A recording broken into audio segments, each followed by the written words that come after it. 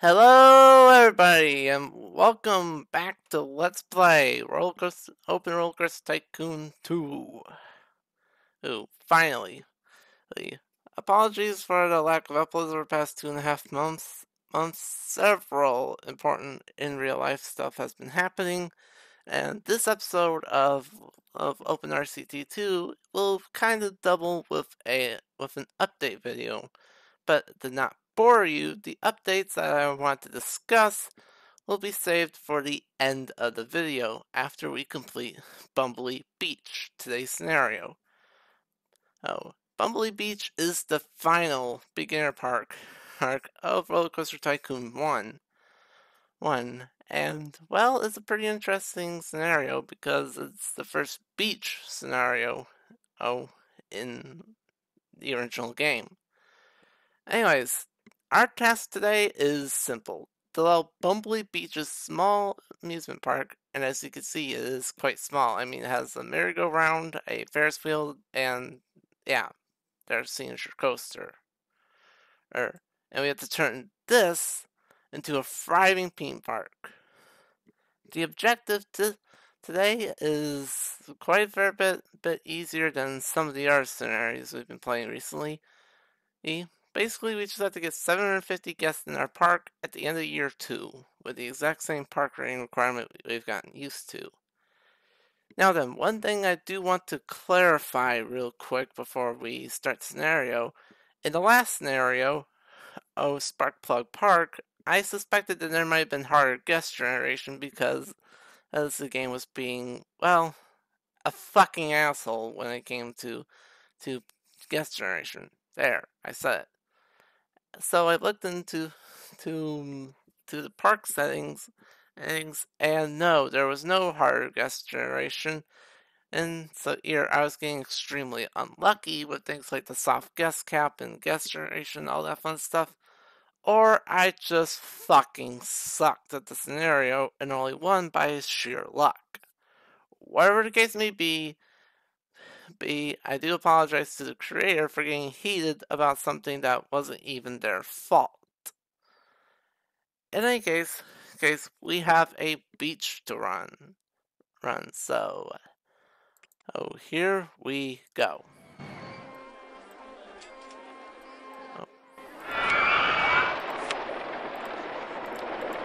First things first.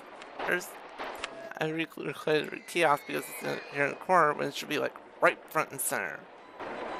Anyways, today's scenario starts off with a bit of a slim pickings. 2 different types of transport rides, a decent selection of gentle rides, only 1 roller coaster, or the twist, a boat hire, and just a few shops and stalls. Nothing that screams, hey look, we're a functioning park. It's just kind of bare bones.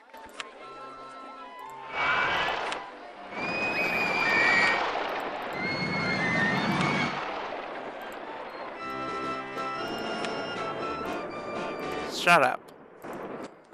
I don't know what it is about the Ferris wheel music, but this is a Ferris wheel. I don't know what it is about the merry-go-round's music, but it just annoys me to no end.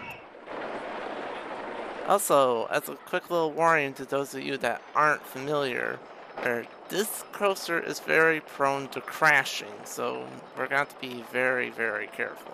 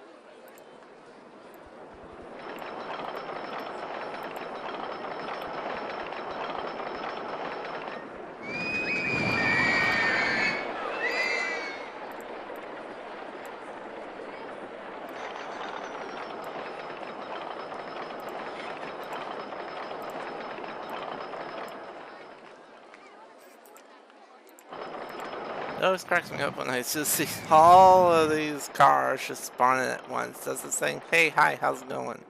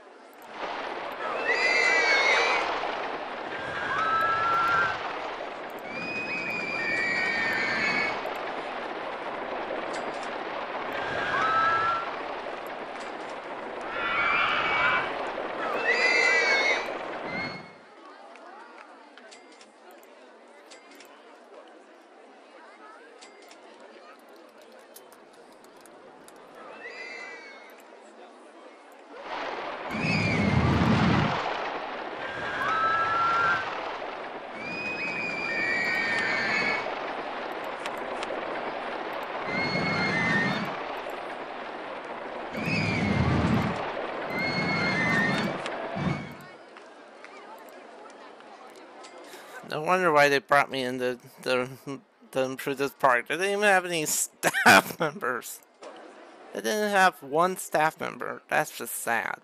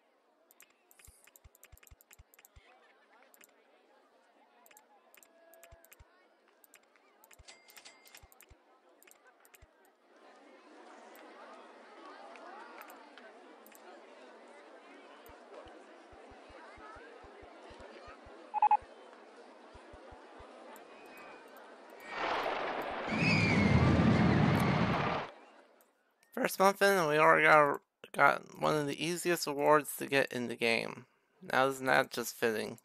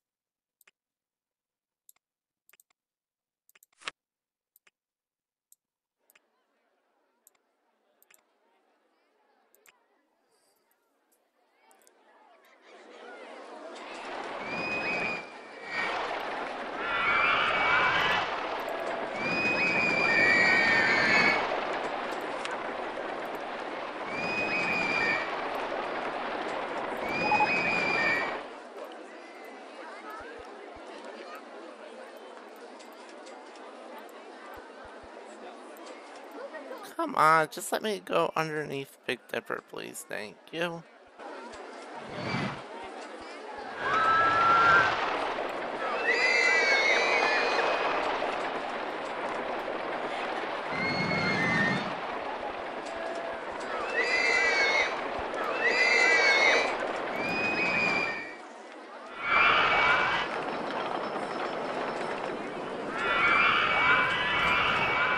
That's better. Now at least that way the whole entire park is more or less connected.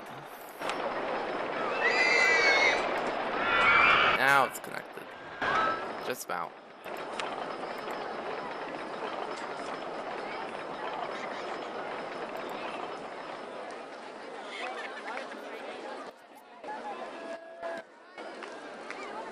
Already up to 300 guests and we're barely halfway through April.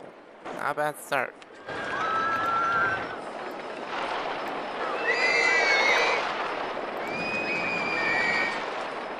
And the first thing we'll unlock is the Junior Coaster, which is a pretty decent coaster type.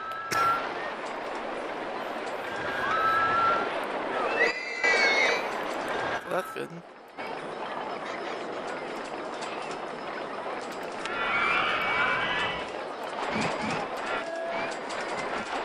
Oh no, not the thunderstorms.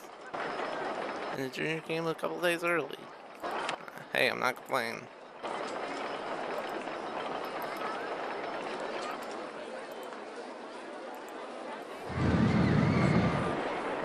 Oh boy, here we go.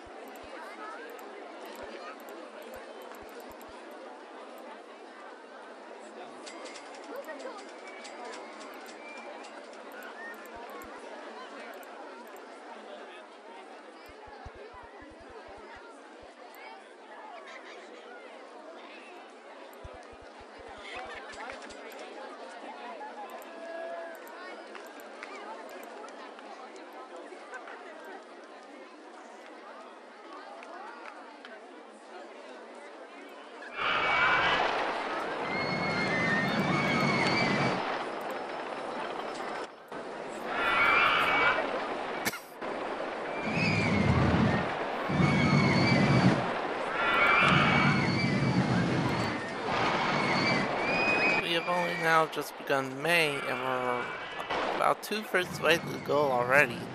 Not bad, all things considered.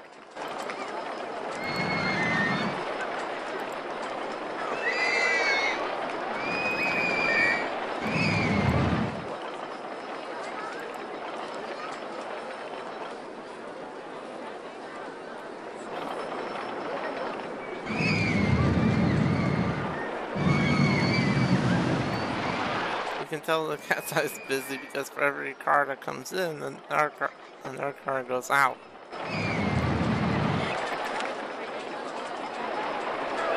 The lock room, not bad.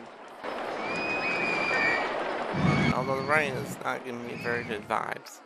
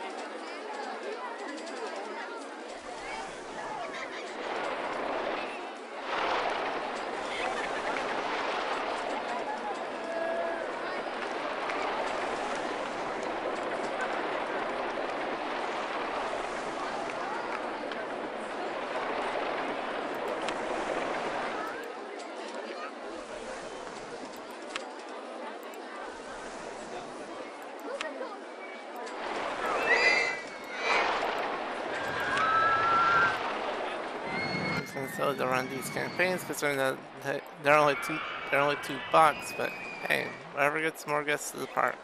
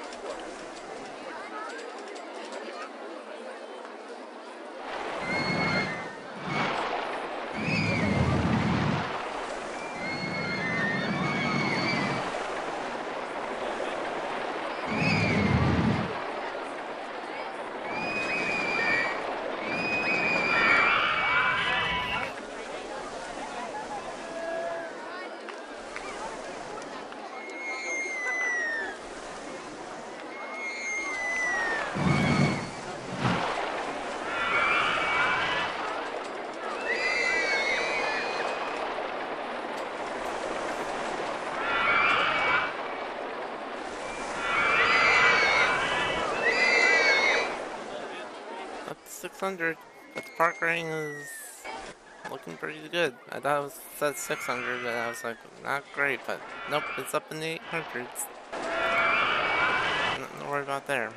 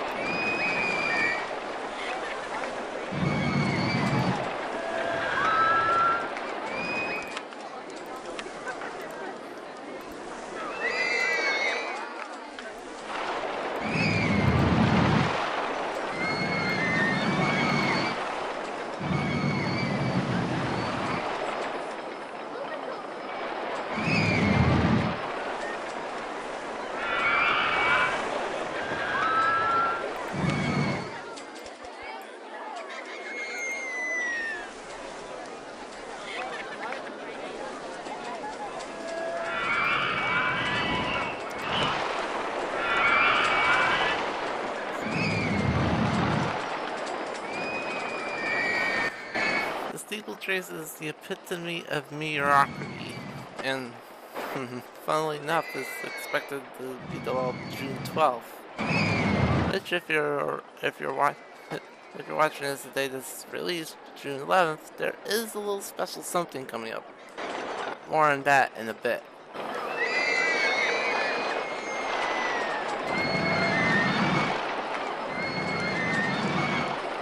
Meanwhile, though, we are up to over 700 guests, and the goal is looking pretty darn close now.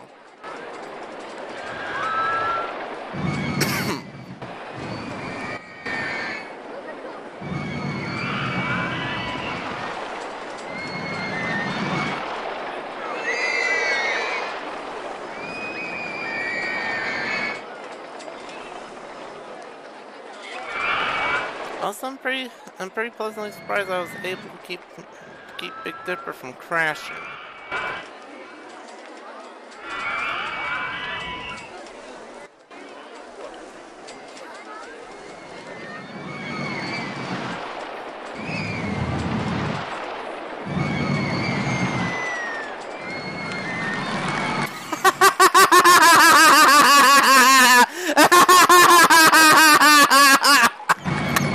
The irony!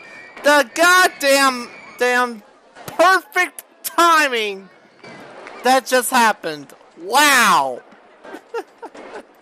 We finished the scenario on June 12th, year 1. How lucky can you get?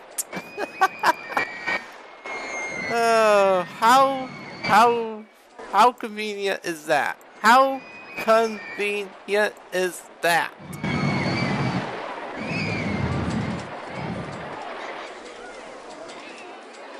Wow.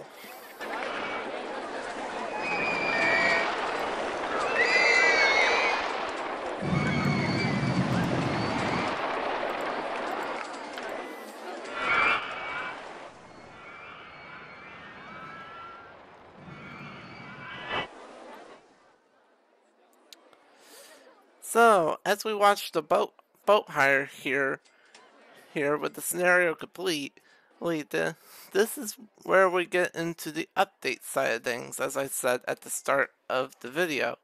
Oh, the first update is that all of the recent delay and stuff like that is due to the fact that I will be moving to a new residence sometime in the next couple of weeks. So there will likely not be any new videos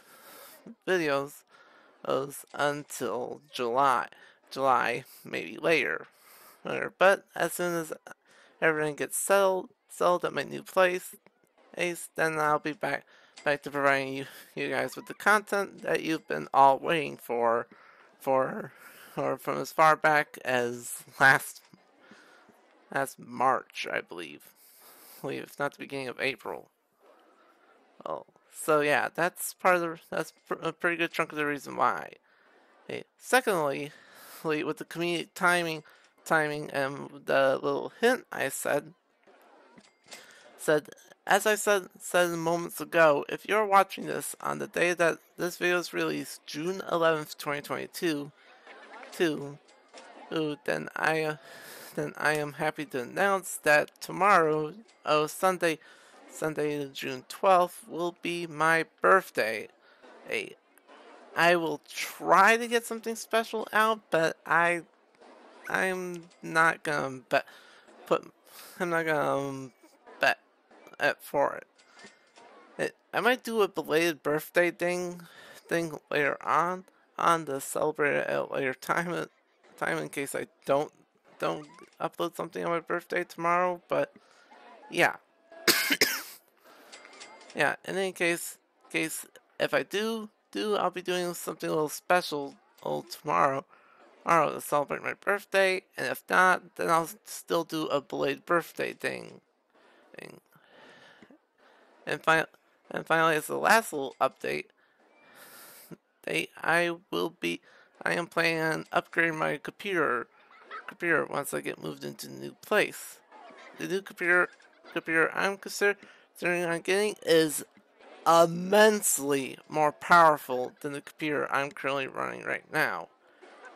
So it'll be a lot easier for me to be able to record to provide you with more quality content, the works. And hopefully this will lead into me being able to do more than silly little things like Open Roller Coaster Tycoon 2 or Minecraft. I might be able to open myself up more to other or, or games and stuff like that. I'm not gonna confirm anything yet, but that is the plan at the very least. Anyways, with all that aside, that concludes our time here at Bumbly Beach.